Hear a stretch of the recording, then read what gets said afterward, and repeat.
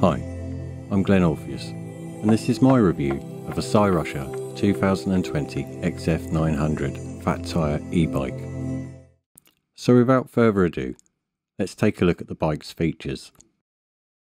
First off, we have these huge 26-inch by 4-inch wide fat tyres that make the bike so versatile, and a pleasure to ride on many surfaces, even across sand and even snow. Then, moving from front to back, we see the front LED light with its integrated horn, capable of producing up to 6,500 lumens, which is powered by the main battery. Next we see the Unmissable motorcycle style suspension forks that have 110mm of travel. On the main stem of the bike we can see the 48V 17Ah battery, which has a USB port for charging other devices. It's fully removable and has an on-off switch, a power indicator, and is housed in a waterproof case. It also has a key to lock the battery to the bike or unlock it if you wish to remove it. Sitting just above the battery, you can see the rear spring suspension, rated for up to 750 pounds and has a 20mm deformation to help with a much smoother ride over bumpy terrain.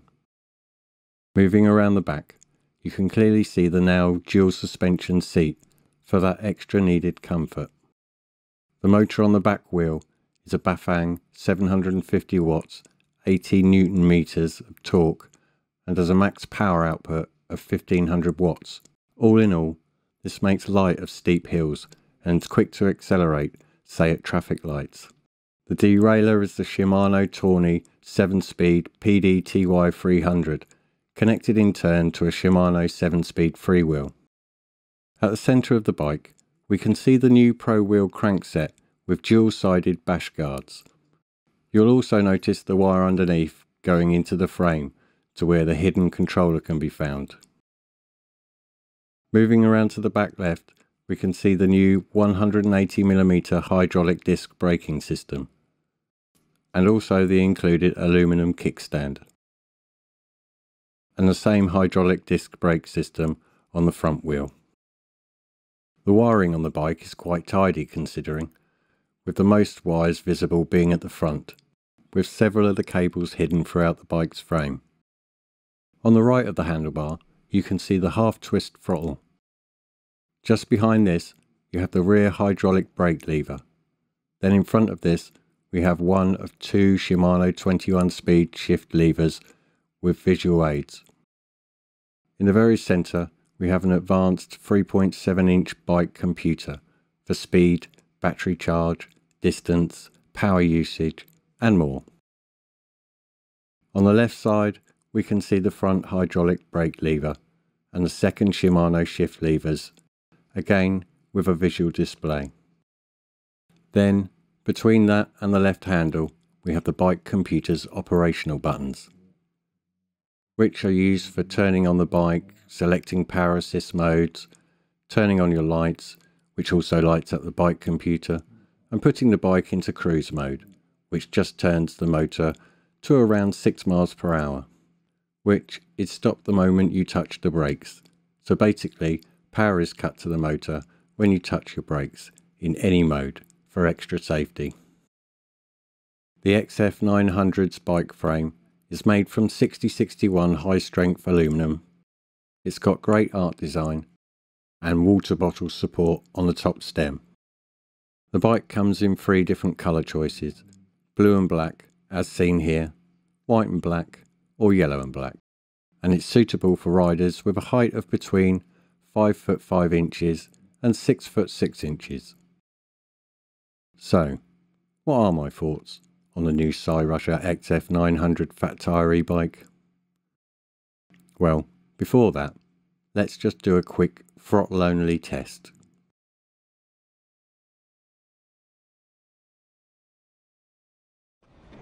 From standstill, just the throttle, 0 on the clock, off we go.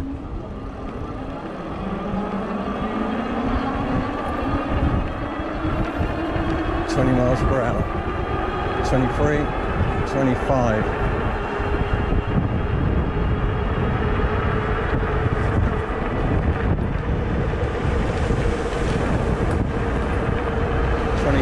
.7, 8.8, and it is a little bit windy today. So moving on to my thoughts about the bike. Well, the bike came well boxed and was really easy to assemble. It also comes with the usual accessory pack, assembly instructions, a small pump with a PSI readout, a combination lock, a small tool set to assemble and carry out maintenance on the bike, and lastly, in the pack, you have the included front and rear fenders. Moving on, the bike's computer is more than adequate. It displays battery life, pedal assist mode from 0 to 5, odometer, a speedometer, a voltage meter, and a motor temperature, as well as error codes. And this can all be controlled from the 3 buttons on the left handlebar, all within easy reach. It's also possible, if you so wish, to set a maximum speed of the motor if you want to ride at a slower speed. The cruise function is also a great little addition this time. This spins the motor at around 6 miles per hour by default. However, it is possible to set this lower or higher to suit. Cruise function will remain constant unless you pedal or you touch the brakes, with the latter cutting the power to the motor completely.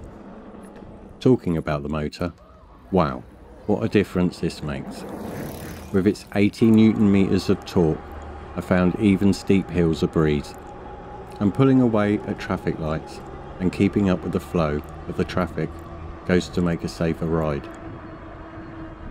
The 17 amp hour battery is also great. I got just shy of 50 miles on a single charge on pedal assist 1 and around 25 miles on pedal assist 5.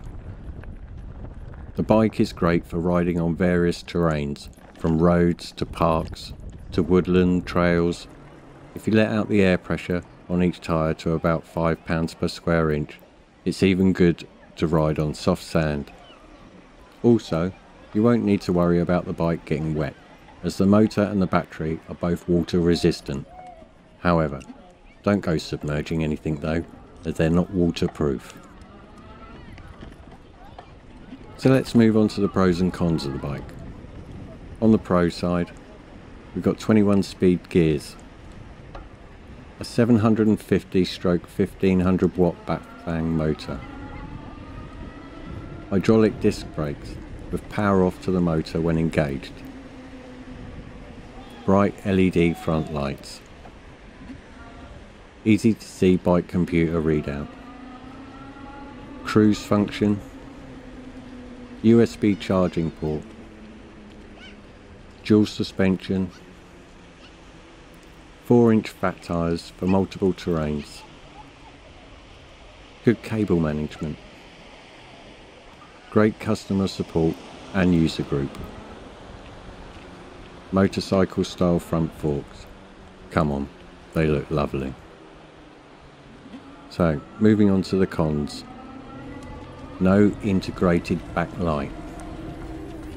The bike is quite heavy, but it is easier to ride now without power due to the 21 speed gears.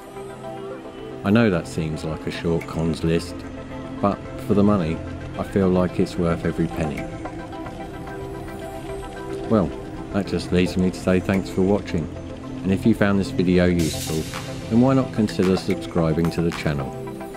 Also, don't forget our Facebook owners group, which was created by users for owners or even those interested in owning one. So until the next time, bye bye!